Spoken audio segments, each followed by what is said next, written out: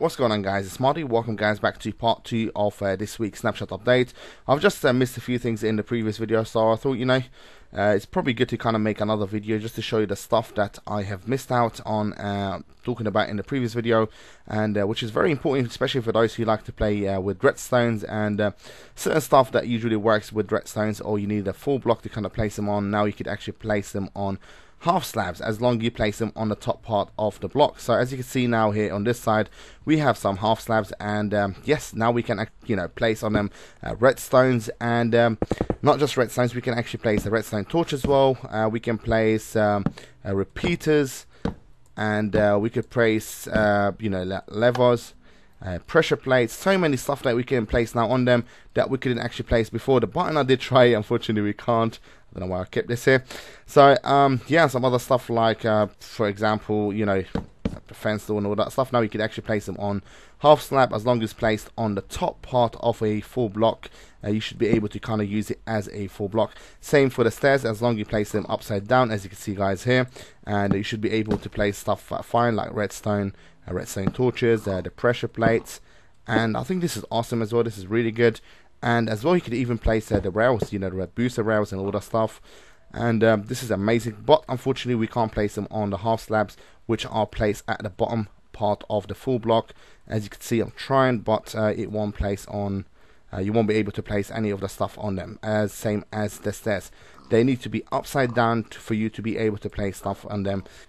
So another thing guys, which I have as well missed out, is the water. So now if you're actually in the water, and if you're in survival, let's go into survival. So game, no, it's got to be small letters, game mode, and is it 0, 1, 0 I think. Yeah, okay. So if you're actually in survival, and in the previous updates, if you actually try to swim up, sometimes you actually start getting kind of pulled back, and you won't be able to go up if you're quite deep, and you end up dying before actually reaching the surface. But in this update, they have fixed this. Now you won't actually get knocked back when you're trying to swim up, and as if you kind of run out of air, you won't actually get knocked back when you try to swim up. So it's something else they have kind of fixed, which is really important as well, because I've died so many times when I was trying to build one time, like a tunnel underwater, and every time I was trying to kind of rush up to kind of get a quick breath of air, I end up getting killed because it was kind of deep. So 2 more things left guys in this update. One of them is the pigs. Now if you actually kill a pig in survival, oh gosh, it just ran away.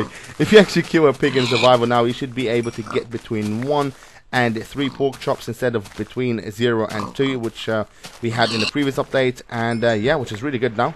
So we got 1. So whenever you kill a pig now, you should get at least 1, not 0 like we had before, which is really good.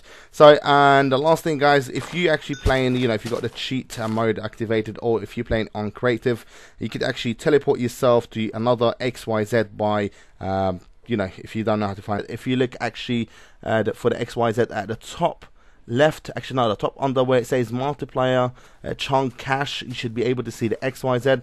If you write these down, and then if you go somewhere and you get lost, make sure you kind of write them down, especially if you got like your home point or something like this, or your first spawn point. Then all you have to do is just hit the T if you got the cheat mode on, or you're playing on creative as I said, and then write TP space, and then you put down the the X. I'm just gonna put 10, just random, and then 50 and maybe 21. If we hit this enter, and look at this, we get teleported to whatever point we actually place down. So now I don't even know how to get back to where I was.